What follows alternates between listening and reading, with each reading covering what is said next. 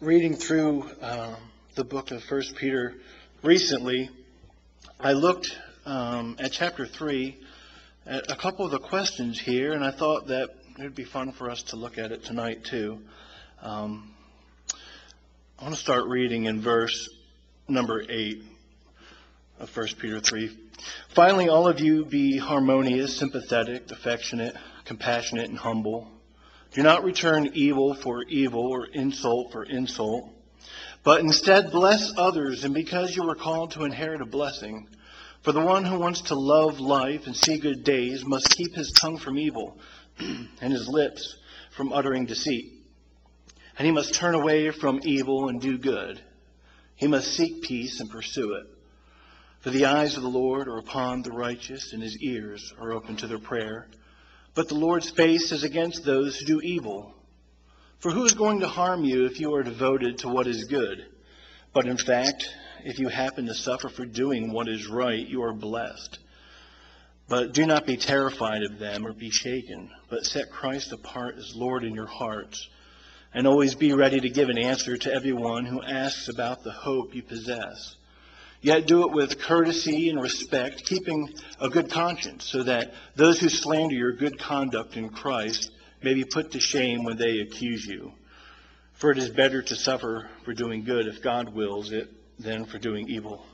Let's pray. Lord God, we love you. God, we're thankful for your goodness. Lord, we're thankful to be able to have a place to be able to gather and to worship you on Sunday night. Lord, I pray that you would just meet with us as we do look at your word. I do pray, God, that you would just, by your power, that you would just allow us to know you more, to be able to relate more to the sufferings of Christ, Lord. And God, I pray that you would just make us faithful. In Jesus' name, amen. If you're familiar with the book of 1 Peter, it teaches us how to suffer. It teaches us how to be submissive. That's what Peter has taught us so far in these first couple of chapters. And then in chapter 3, looking specifically at the wives being submissive to the husbands. After he covers that, he goes into this next section right here of suffering for doing good. And I find it very interesting, the question that is asked in verse number 13. Because it says, for who is going to harm you if you are devoted to what is good? There's a couple different ways that you can answer this question. The first way that you can answer it, it could be no one. Who's going to harm you if you're devoted to doing good? It could be no one.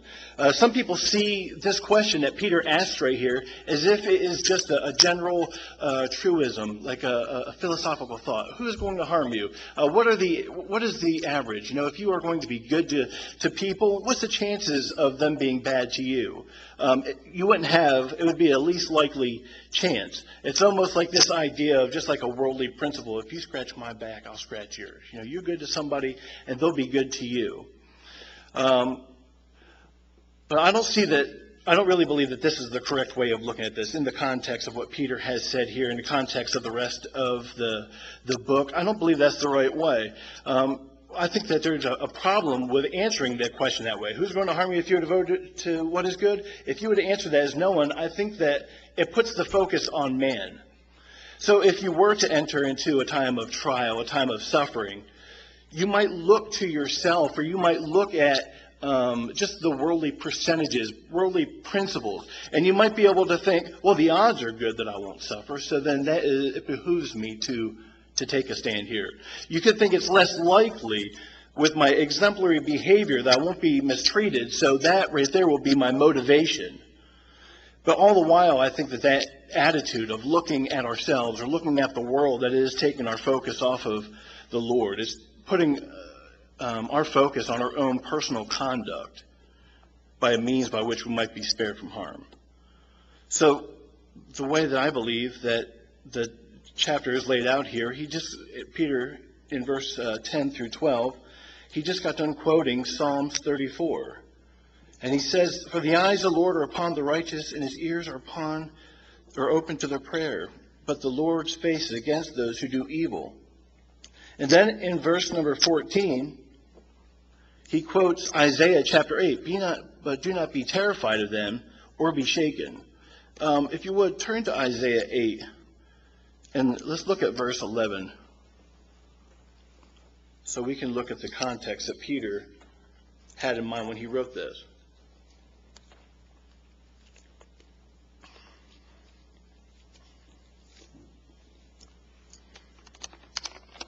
If we look at we can look at verse 11, that's fine. For the Lord spoke thus to me, this is Isaiah speaking, with his strong hand upon me and warned me not to walk in the way of this people, saying, do not call conspiracy all that this people calls conspiracy, and do not fear what they fear, nor be in dread. But the Lord of hosts, him shall you honor as holy. Let him be your fear, and let him be your dread. And he will become a sanctuary, and a stone of offense, and a rock of stumbling to both houses of Israel, a trap and a snare to the inhabitants of Jerusalem. And many shall stumble on it, they shall fall and be broken, and they shall be snared and taken. This isn't the first time that Peter has referenced this section of Scripture in his book. If you just turn back to 1 Peter chapter 2 and look at verse 7, he references this section in Isaiah. For it says in Scripture, look, I lay in Zion a stone, a chosen and priceless cornerstone, and whoever believes in him will never be put to shame.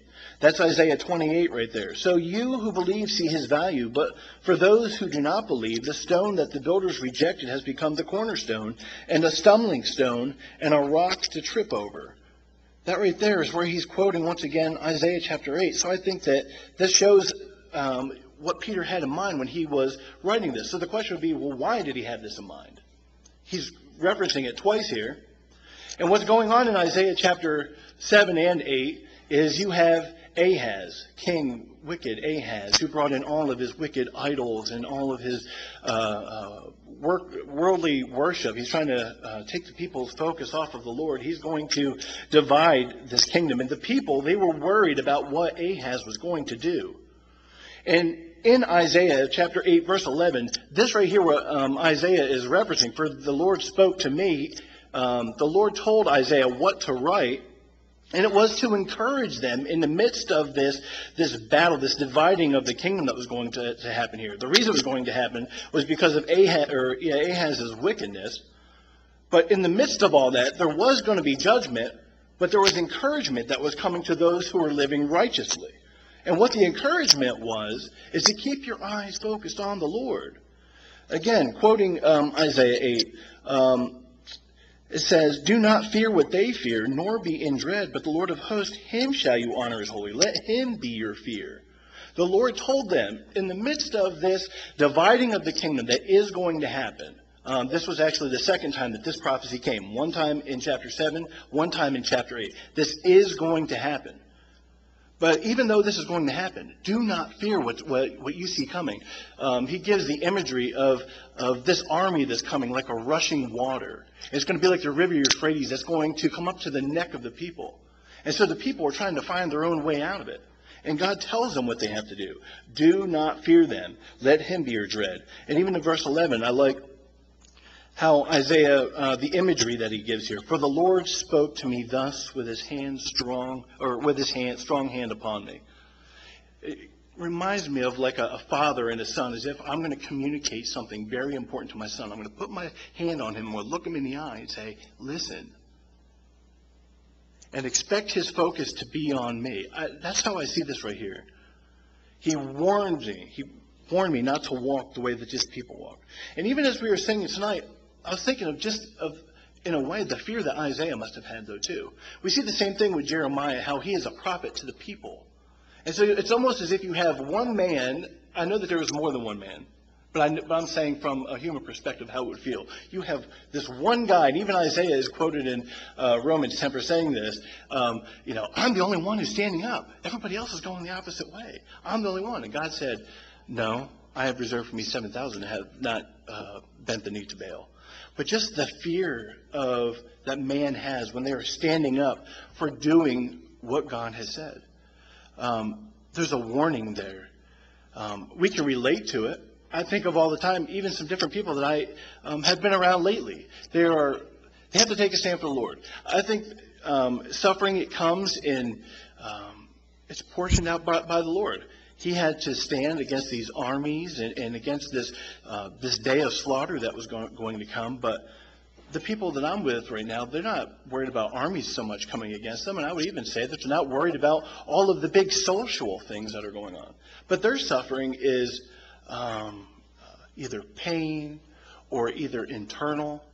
And what's interesting to me is that the Lord knows how to portion these things out for each of us, so that each of us are almost put into the same state of helplessness, appearing like helplessness, appearing like hopelessness, so that we must call on the Lord. I thought of this verse too. Turn with me to 2 Corinthians chapter 1. This is Paul writing, talking about what happened to him when he was in Ephesus.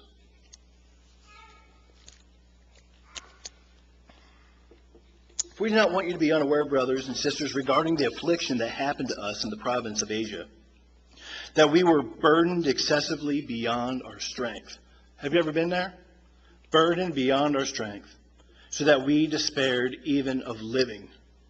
I always found that interesting that Paul says that, because it's almost a piece of information that he didn't really have to share. You know, he's the mighty Apostle Paul, but he kind of lets you in behind the curtain, letting you know how he felt. And again, he's talking for Timothy, and also Luke was with him. This is in Acts 19. It says, "Indeed, we felt as if the sentence of death had been passed against us, so that we would not trust in ourselves, but in God who raises the dead." And he did deliver him from that trial right there. But it's interesting to me just how we can relate with that feeling of being just completely overwhelmed, by being completely hopeless, that we cannot stand. And I think that God gets us there for that very same reason. So it doesn't matter what the trial is. It doesn't matter what it is that we're facing. In that moment, it really is larger than us. But each of us are expected to have the same response to it, though, which is, don't fear that. Fear the Lord. And so, going back to our text here, it says, "For who is going to harm you if you're devoted to what is good?" I think that another good question to ask right there is, what is good? Who's going to harm you if you're devoted to what is good? Well, what is good? Well, looking at verse 12 in chapter 3, "For the eyes of the Lord are upon the righteous, and his ears are open to their prayer." So what is good? Doing what is righteous is good. What is good in Isaiah chapter 8? Trusting in the Lord, fearing the Lord, believing the Lord, believing what the Lord has said. And this is being contrasted with the suffering that Peter talks about in 1 Peter 2:20. For what credit is it when you sin and you're beaten for it and you endure it? I mean, certainly that's not what he's talking about here. Is there punishment and that comes upon us when we do sin? Absolutely. But that's not what he's talking about right here, because he's talking about devoted to what is good. And so the way that I see this passage is that it is rhetorical. For who is going to harm you if you're devoted for what is good? But I think that the answer is God won't. I think that is what the answer is. Right here, again, quoting verse 12. "The eyes of the Lord upon the righteous, his ears are open to their prayers, but the face of the Lord is against those who do evil." If we're not doing evil and we're doing good, then who's going to harm you? Yeah, everybody else might harm you, but who's not going to harm you? God. In verse 14, "But in fact, if you happen to suffer for doing what is right, you are blessed." And again, this is being associated with the suffering that Christ had. "But do not be terrified of them or be shaken." Again, this is quoting Isaiah chapter 8, verse 12. "Do not call conspiracy all that this people calls conspiracy, and do not fear what they fear." Well, what did they fear? They have feared the Assyrians that were going to come, and Ahaz. This is what they feared. But the Lord told them not to fear that. And so it's very interesting to me how 1 Peter, using something that happened just hundreds of years prior to that, Peter's able to relate to that and show that it's essentially the exact same thing that's going on. What's going on is the trials that they're going through. Of course, again, well, who's 1 Peter written to? 1 Peter is written to the 12 tribes that are scattered. Why are they scattered? They're scattered because there is this new thing called being a Christian, and Nero is killing everybody that happens to be one. So in that regard, there's somewhat of the same context. There's murdering of mass groups of people.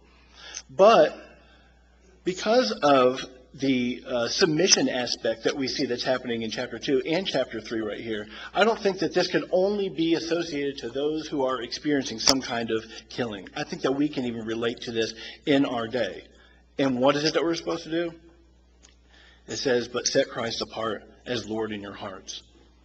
Again, that very same thing is said in Isaiah. But honor him as holy.